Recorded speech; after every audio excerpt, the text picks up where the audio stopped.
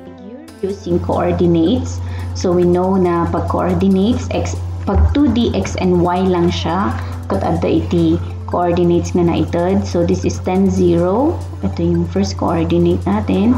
And then we have 20, 0. So 20 and 0, this one. 20, 14. We know na 14 yung height. And then x and y na 10, 10. So ito yung, if we will use the coordinate system, this one is the point for 10. And then here is the 10, 0 point. So we will just open our AutoCAD here. Okay. And na tayo sa ating drawing area. And for this exercise, binigyan tayo ng coordinates. And paano ba natin iti-drawing yung lines using coordinates? So we will just type L, or pwede din namang i-type natin yung buong letter na or buong word na line. Pero for me, I will just type letter L and then press enter. After that, i-click ko lang or ita-type ko lang yung first coordinate, which is 10 and then comma 0. So hindi na natin kailangan ilagay yung open and close parenthesis. And then just click enter. So makikita natin dito 10 and 0. So that is our first point. Since naka-ortho, i-turn off ko lang siya. If naka-turn on kasi yung ortho natin, ibig sabihin straight lines lang ang pwede.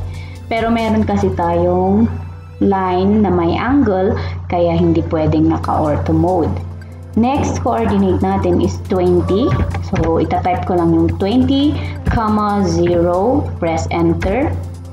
And then, kung hindi natin nakikita yung drawing, pwede tayong pumunta dito sa side na to and i-click lang natin yung nandito sa center na nakasulat stop.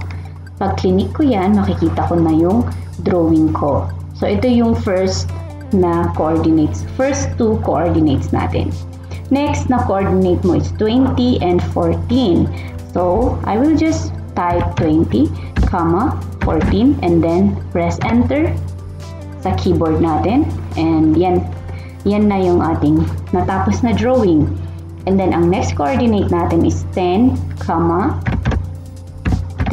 Yan yung x and y natin. Press enter. And ito na yung drawing natin. So, malapit na siyang matapos. Pwedeng i-type mo ang letter C to close. But since coordinate ang binigay, ilalagay ko yung coordinate na 10, 0. Ayan. So, ito na yung drawing natin. Meron pa rin, attach pa rin yung cursor. Para ma-finalize mo yung drawing mo, you just press enter. So, ito na siya. Pwede ka nang mag-drawing ng check. Tapos na yung first object mo.